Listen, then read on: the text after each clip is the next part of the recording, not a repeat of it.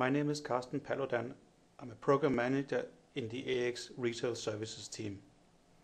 In this video, I will show how to set up an account for online services from AX 2012.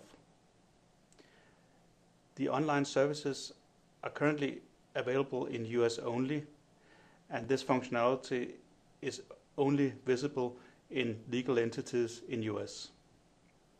Payment services can be set up under the accounts receivable area, but commerce and site services are set up under the organization administration area, and in this video I will show how to set up commerce services.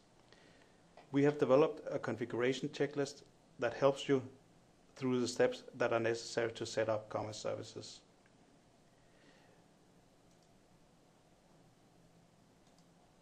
In the configuration checklist, I can see that I have not yet set up an account.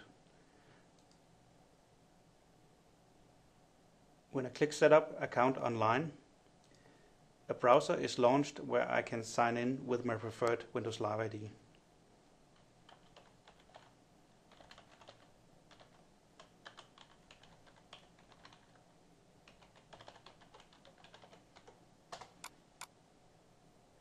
In this case, the Windows Live ID I used was not associated with an account yet, and therefore I get the chance to register a new account.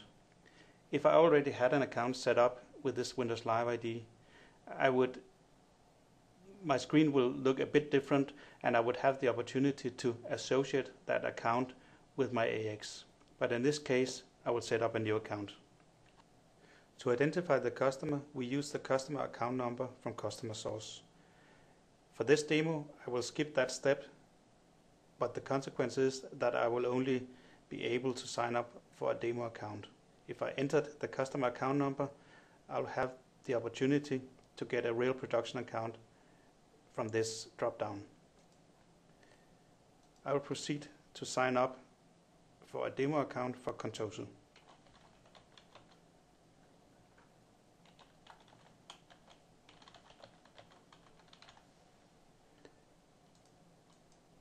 I will read and understand the service agreement and agree to that. And finally, I will click Sign Up. An account is now created, and I will now see the next steps for setting up commerce services for my AX 2012. I will click Close, and I will see that Commerce Services is now set up for this AX legal entity. I now have an account with Commerce Services. I will now show how to add site services to the existing account. So I will close my online services account setup form. I'll get back to the configuration checklist, but instead of continuing to set up commerce, I will close this, and from the organization administration area under site services, I will add site services to the existing account. So I'll click online services account. I'll click set up account online. I will log in with the Windows Live ID used before.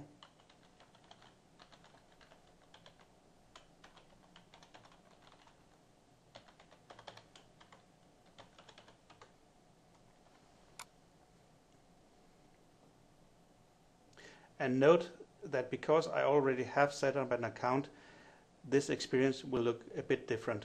It will basically say that there are no site services available, so we'll sign up and add this to the existing account.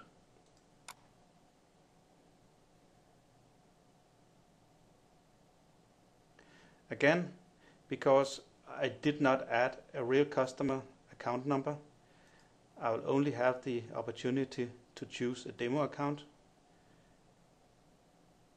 I will click I agree to this services agreement, and I will click Sign Up.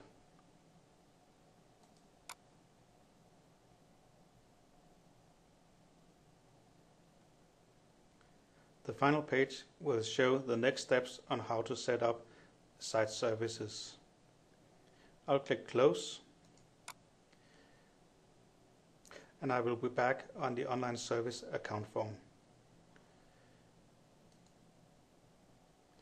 This was a short video to show how to set up an online service account for AX 2012.